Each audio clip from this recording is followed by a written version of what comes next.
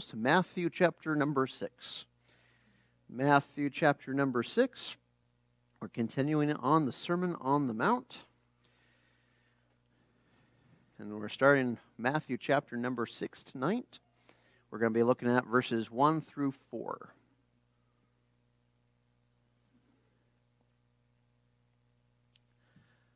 All right. Matthew chapter number 6. 1 through 4 is where we're at tonight. And it's a interesting portion. It's pretty actually straightforward, but we will look at it and we will understand what the Lord Jesus wants to teach us.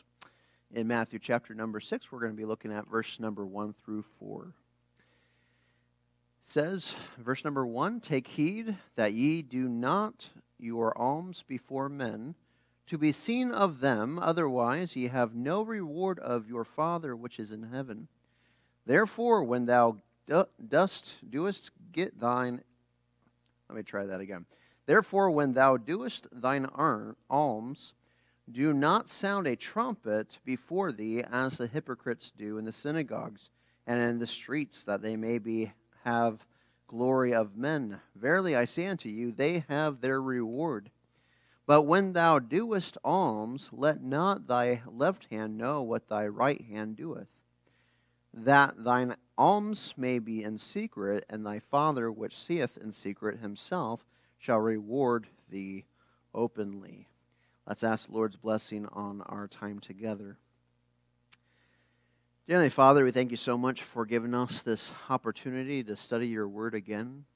And Father, we thank you so much for just being here and to know you better, the opportunity to understand what you said.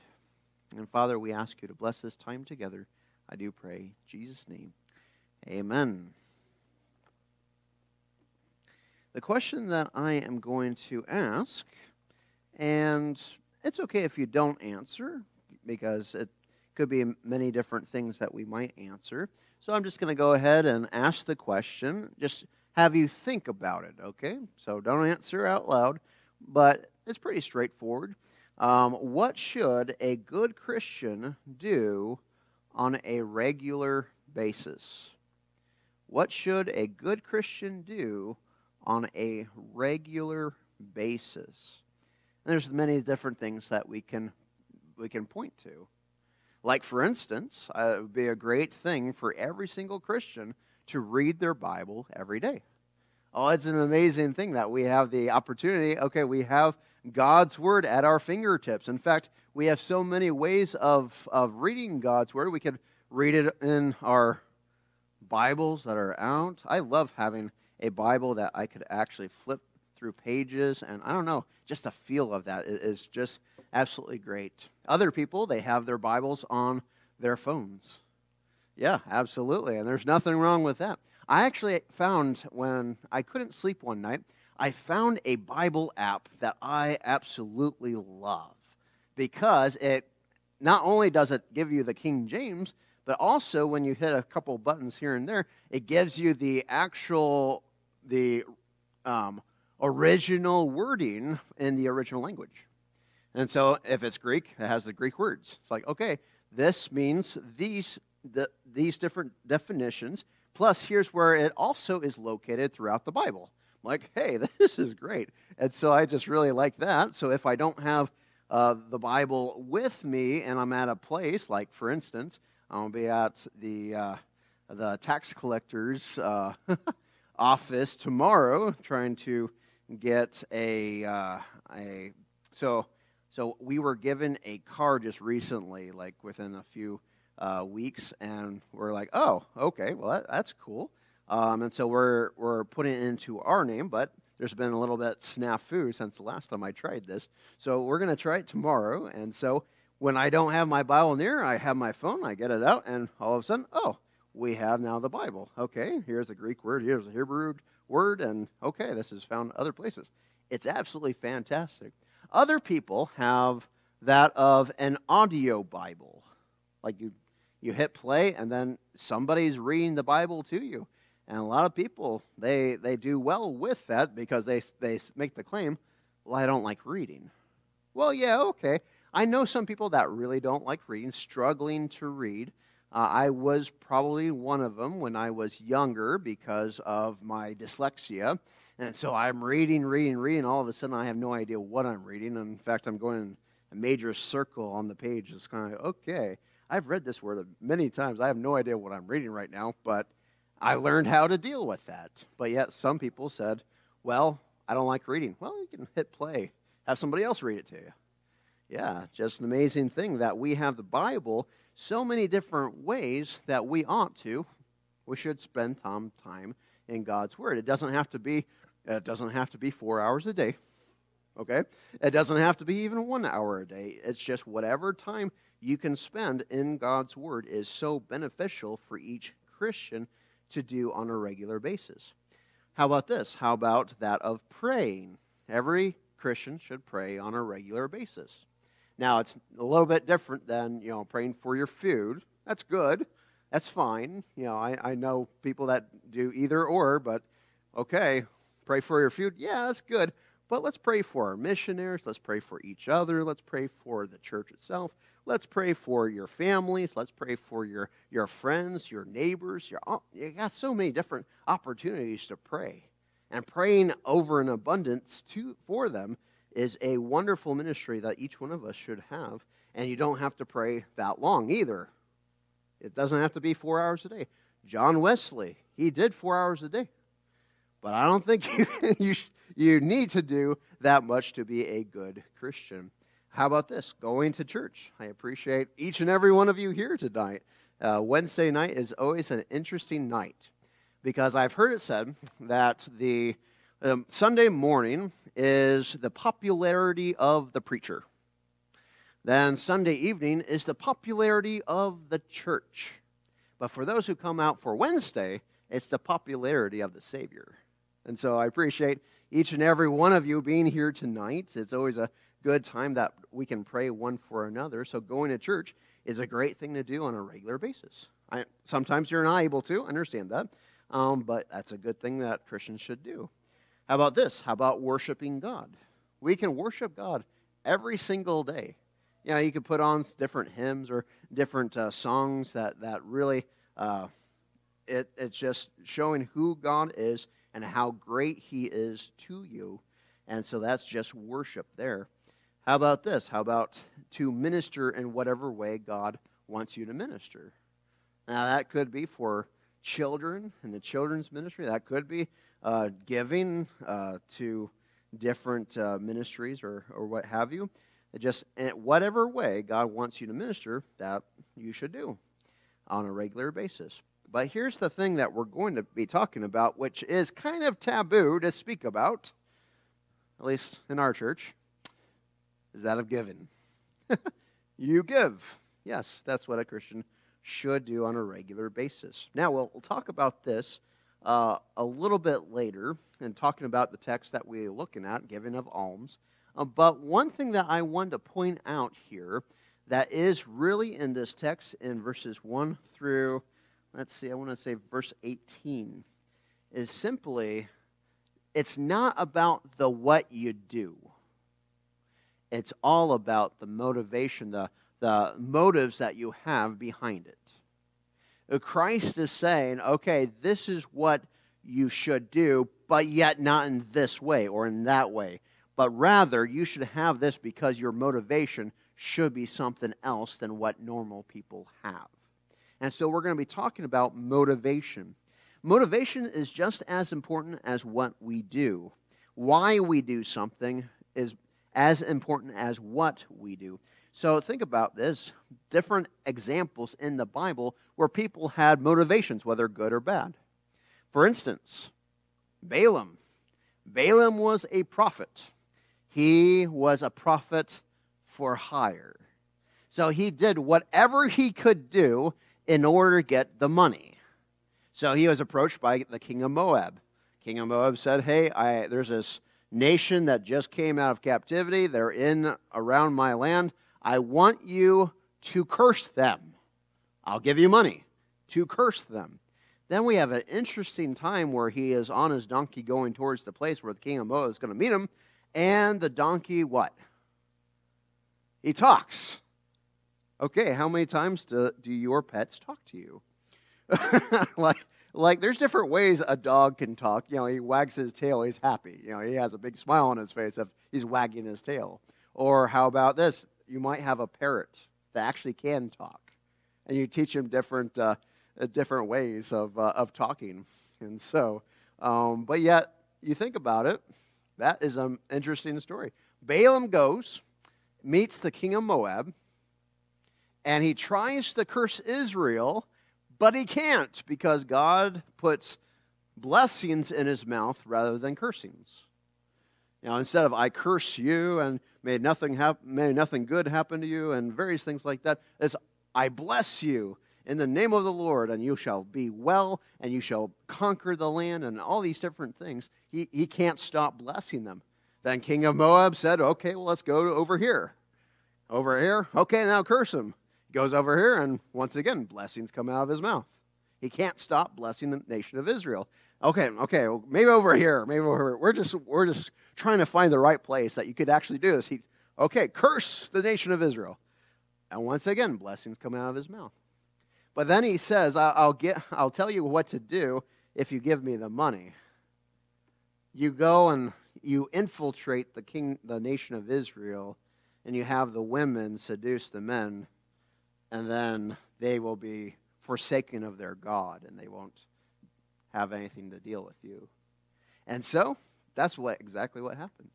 Then we have Phinehas, the amazing son of Eleazar, with a spear in his hand to, correct that which is not good in the nation of Israel, and God commends him for it. The motives of a person, it shows from what they do. Think about it. Ananias and Sapphira, they sold their property and gave to the church, but yet withheld that back, for their own selfish. They wanted to have the commendation of the church, the pat on the back saying, good job, but not the sacrifice of actually giving everything to God. They have their motives, and God struck them dead because of it. So that's an example of how not to give, I suppose. But think about it. Different people have different motives. Some people actually have pure motives, and God blesses him for that. You think of that of David. David is an amazing person in that he got the city of Jerusalem to be his capital, and he made his palace all ready, and he had the Ark of the Covenant come into Jerusalem, but then he kept on looking at all that he had, looked at the tent that the Ark of the Covenant was in, and he said, well, God's so great, and I am not, so I want to build a temple for God. And Nathan, of course, says, oh, yeah, that sounds like a good plan. Go do it. The Lord's with you. Hold on, Nathan. He came to him in a dream. Hold on, Nathan. I am not with you on this. David is great because he wants to do something that God himself did not instruct him to do. He did not command him at any point in time saying, I need a temple. No, he wants to give that temple. He has that motivation of, yes, God is so great, he needs to be shown as great, and so I'm going to build a temple. Well, God blesses him for it, but he tells him, you have blood on your hands. You're a man of war. Your son after you will build the temple. So many people, motivations, but yet the blessing with those motivations. I love the story of King Josiah. King Josiah, amazing person that becomes king at a very, very young age. King Josiah gets a copy of the law. He has the law read to him. And then all of a sudden he realizes that Judah, the nation that he's the king of, has sinned greatly against God. And so he says, well, we need to get right with God. And so he repents himself, and he weeps, and he prays, and he prays, and he prays. And then word came back to him saying, God hears your prayer. And, well, Judah is doomed to have this judgment on them. That is true. But because of what you did, they will hold off the punishment until after you're gone. And so during his time, he didn't have to worry about Babylon coming in and Nebuchadnezzar. It was hold off until after Josiah died. He had the pure motives, and God blesses him for that. So tonight we're going to see motivations behind that of giving. Now, first, when we think of giving, notice with me in verse number 1, it says, "Take heed that ye do not your alms before men to be seen of them." The word alms is a very interesting word. Has the understanding in it that it's whatever you do to give to those who are less fortunate, to those who are poor. So you think about different people that you might encounter in your life, and they are not well-to-do. They need help, and you decide, I'm going to give. Now, true enough, I would say wisdom in doing that. The people with the cardboard box, the cardboard sign says, help wanted or needed or whatever. It could be a legitimate thing. It could also be one of those cases that they'll soon get into their Mercedes and go to their mansion. We just don't know. And so some people, they come to church and they ask for help. And so I always hear their story, and most of the time I'm like, all right, let's go ahead and give you some gas. I'll give you some, gift cards to a grocery store to get some groceries, help you out in that way. Very rarely do we do anything more than that of like giving hotel, stays at hotels for people, just because we know that a hotel stay could be very pricey. If the person doesn't leave, like when they said, I'm only going to spend 2 nights there. Oh, okay, well, we'll just spend it on 2 nights. No. They can stay up till 30 days. That's a long time to pay for, and that's exactly what you are liable for if you have somebody that you put up in a hotel, 30 days of that hotel stay. So you think about it, giving your alms before men, that of giving to a person in poverty or a person that is poor. There is this case in the temple where there is a certain section that whatever you give in this section, it was given to the poor. And so you see people come in and they would then put it into this section more and more and more in order to help the people that are poor in the nation of Judah, in the city of Jerusalem especially. And so that is really what is seen. But you think of that of giving, and there's many different ways that we could give, specifically to the church and various things. That's the one thing that is hard to talk about, because Satan can use it saying, this church only wants your money. Oh, this is all that ministry is all about, is they're trying to get your money. Which, true enough, a lot of ministries that are like, okay, give us your money and God will bless you, or whatever it might be. I've seen a few different evangelists like that on the TV or whatever, but yet that is a problem for many different people, saying, they only just want you for your money.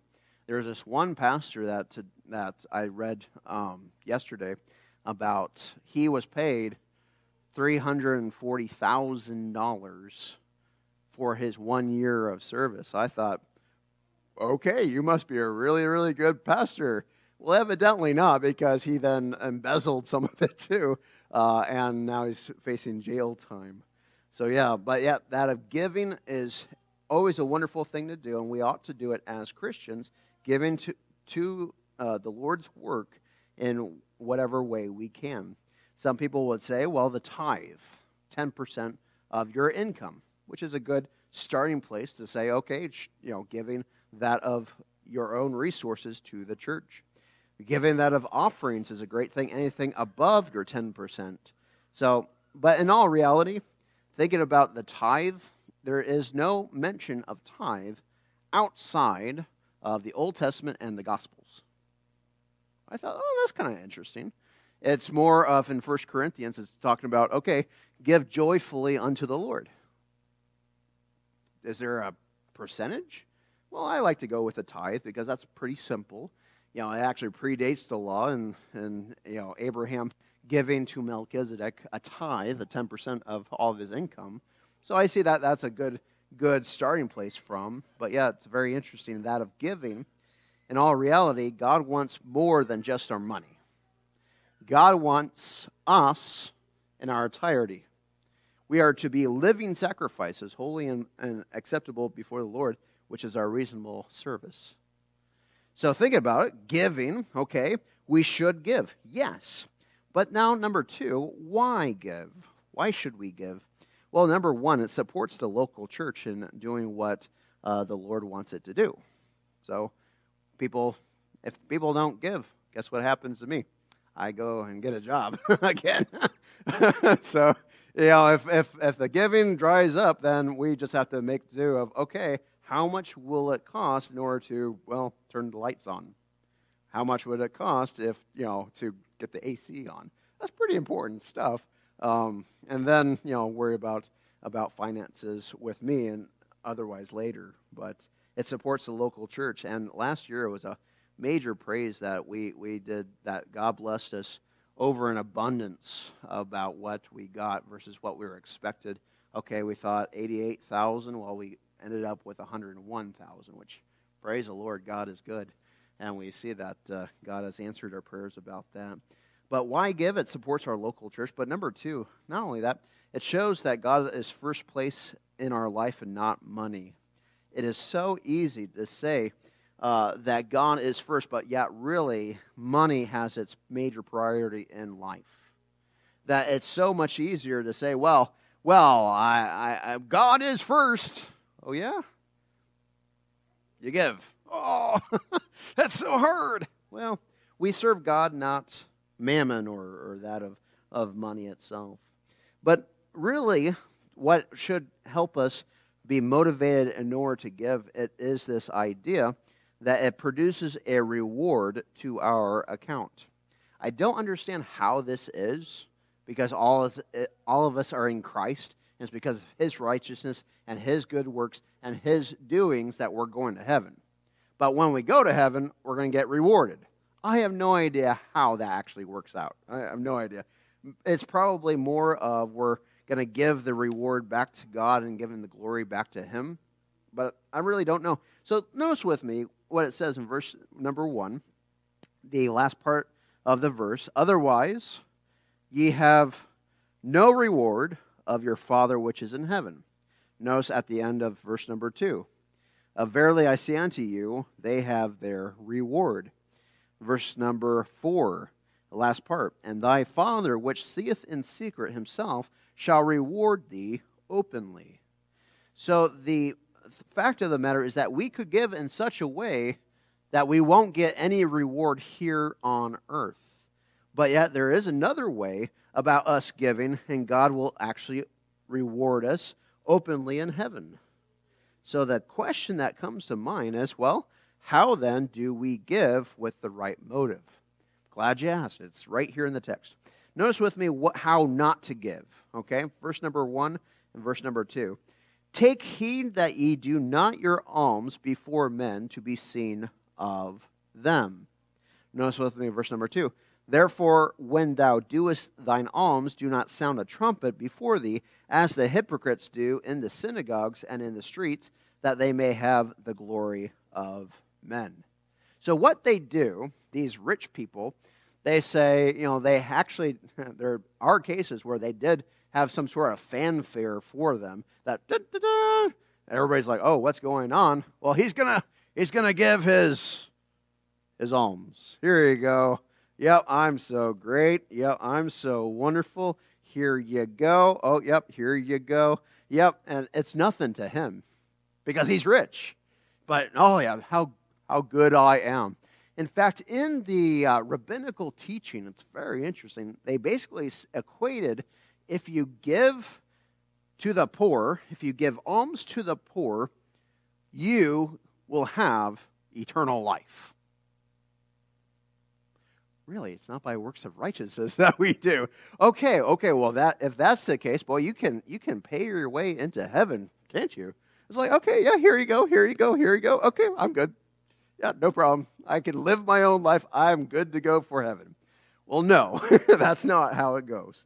So it's there that they are seen of men. They want the glory for themselves. And Jesus says, therefore ye have no reward of your Father which is in heaven. And then, on the last part of verse number 2, they have their reward. It's interesting. Anytime that we have a motive that we want the glory to be for us, reward that we could have got is gone. Like, think about this with me. If you think that you are going to be there and you want people to notice you, and okay, he's reading his Bible, oh, he must be a really, really good person. If you want just the glory for yourself, not for a conversation to witness to them as part of being a Christian, we ought to have the right motive when we're doing the things that we ought to do. And so notice with me how we should do this. How should we give? Verse number 3. But when thou doest alms, when you give to the church or give to the poor, let not thy left hand know what thy right hand doeth, that thine alms may be in secret, and thy Father which seeth in secret himself shall reward thee openly. Okay, so this does not show that your hands have a mind of their own. Now, okay, so the left hand not knowing what the right hand's doing is like, oh, hi, how are you doing? Yeah, I don't know what you're doing, so you're over here. No, what that means is, well, it's going to be so secret that not even your hands can tell how much you gave. You want to give it in such a secretive way that that nobody is going to give them the glory, saying, oh, you're such a wonderful person. Oh, you should have the pat on your back. Oh, how wonderful you are. No, it's God's good. And so we try to do our best to say, I don't want anybody to know. I don't want anybody to know how much I give. Now, it's important that we do give, but yet I know there's certain people in our church that they give, and they give cash, saying, I don't want anybody to know how much I give. And I know that for a fact, because somebody told me. He's like, you might notice that I don't give. I'm like, well, I don't really care about that, but okay. And no, I give cash. Okay, well, praise the Lord. So, but think about it. To get the right motives in order to do the things we ought to do. We ought to have the motive of, I love God, therefore I want to get in His Word. I love God, therefore I'm going to give whatever He wants me to give. I love God, and so I'm going to spend some time with Him in prayer. I love God, so I'm going to worship Him today. I love God, I'm going to church today. I love God, I'm going to be with God's people today. I love God, I love other people, and so that should be their motive behind what we do. And so here, Jesus is just simply saying you got to have the right motives behind what you're doing in order for it to count for eternity. So that's the message for tonight. And let's go ahead and ask the Lord's blessing on our time to share prayer requests. Dear Father, we thank you so much for giving us this night. We ask you to bless this time that we have together. Bless the prayer requests that are about to be announced. And Father, we ask you to help us as we turn to you in prayer. We thank you for each person here. May you bless this time for all of us. I do pray. In Jesus' name, amen. All right, so prayer request for tonight. So we have Hilda being rescheduled till February for her MRI. So we need to pray for her about that. And Susan for full recovery from that cold that she had.